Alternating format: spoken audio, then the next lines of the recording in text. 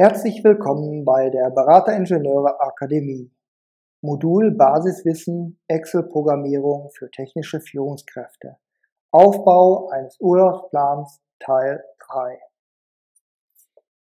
Im Teil 1 und 2 unserer Videoreihe haben wir einen Urlaubsplan erstellt und mit einfachen Formeln und Formatierung versehen.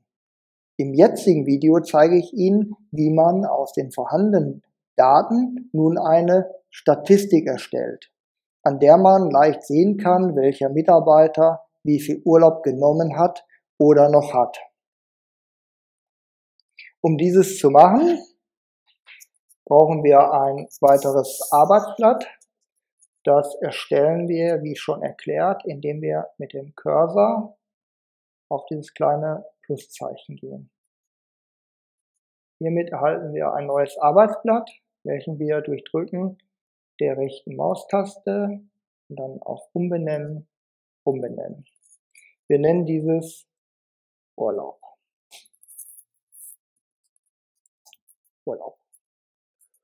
Okay.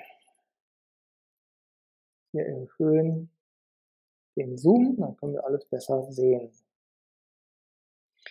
Als erstes benötigen wir die Namen. Die kopieren wir uns aus dem Januar. Wir markieren die Namen, rechte Maustaste, kopieren. Dann gehen wir wieder auf Urlaub, rechte Maustaste, einfügen.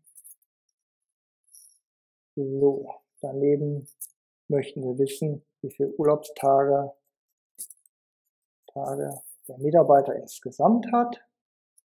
Dann möchten wir die Urlaubstage, die er genommen hat oder die er geplant hat, für die einzelnen Monate wissen. Januar. Die weiteren Monate, die können wir A schreiben oder B, wir können die Arbeit Excel übergeben, indem wir mit der Maus hier auf das Viereck gehen und dann ziehen. Und Sie sehen, Excel übernimmt die Arbeit. August, September, Oktober, November, Dezember. Gut. Dann möchten wir wissen, wie viele Arbeitstage der Mitarbeiter genommen hat und wie viele dann noch offen sind. Gut. Jetzt machen wir das ein bisschen hübsch, indem wir Tabelle innen drin markieren und wieder einrahmen. Diesmal benutzen wir diesen kleinen Button da oben. Rechte Maustaste geht genauso gut, aber okay, diesmal machen wir das so. Gut, einmal zwischenspeichern. So, jetzt sagen wir beispielsweise, der Herr Schmidt hat 30 Tage Urlaub, der Herr Müller hat auch 30 Tage, die Frau Beckmann hat 24 Tage und der Herr Kaiser hat auch 24 Tage. Das sind arbeitsvertragrechtliche Tage der Mitarbeiter, die wir hier eintragen. So, jetzt müssen wir die Urlaubstage vom Januar übernehmen.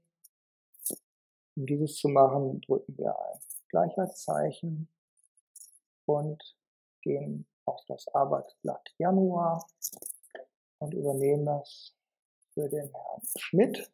Herr Schmidt hat 4 Urlaubstage insgesamt für Januar.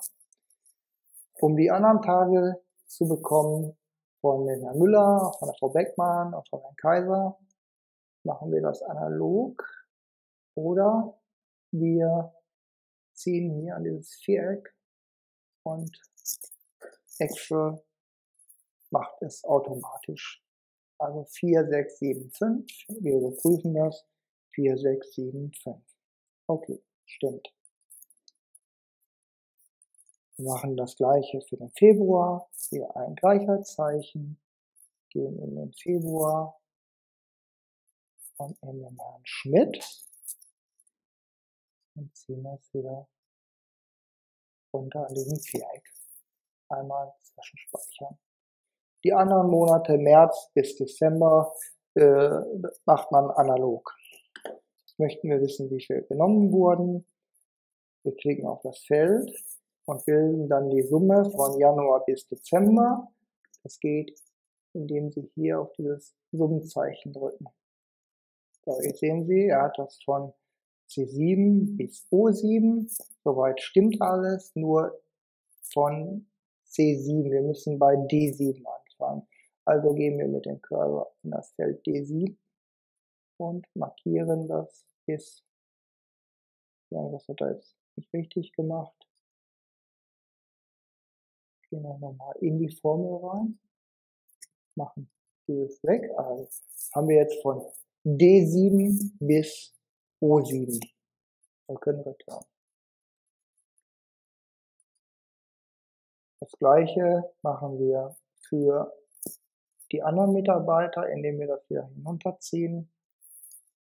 Und dann bildet sich die Summe automatisch. Okay, wir haben jetzt 5, sind 15, sind 11, sind 13 und 4. Das stimmt. Einmal zwischenspeichern. Jetzt möchten wir noch wissen, wie viel noch offen sind. Also gehen wir in die Spalte offen und drücke wieder in der Zeile von dem Herrn Schmidt ein Gleichheitszeichen und sagen, okay, wir haben 30 Tage Urlaub minus den genommenen Urlaub, das ist der offene Urlaub. Also Herr Schmidt hat 26 Tage Urlaub. Gehen wir wieder runter. Oh, der Herr Kaiser hat also nur noch 9 Tage Urlaub. Das sind 15 Tage genommen, hat 24 Tage, stimmt. Einmal zwischenspeichern. So, wenn wir das jetzt noch vervollständigen würden, für März bis Dezember wäre unsere kleine Statistik vollständig.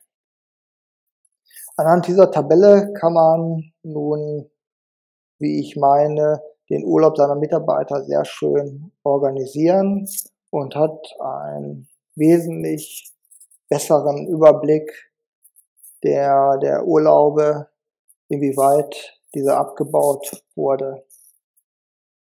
Das war der dritte Teil unserer Reihe Basiswissen Excel-Programmierung für technische Führungskräfte.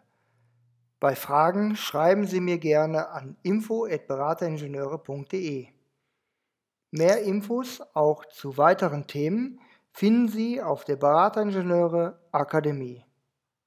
Bis zum nächsten Mal wünsche ich Ihnen viel Erfolg bei der Umsetzung und einen guten Tag in Ihrer Produktion.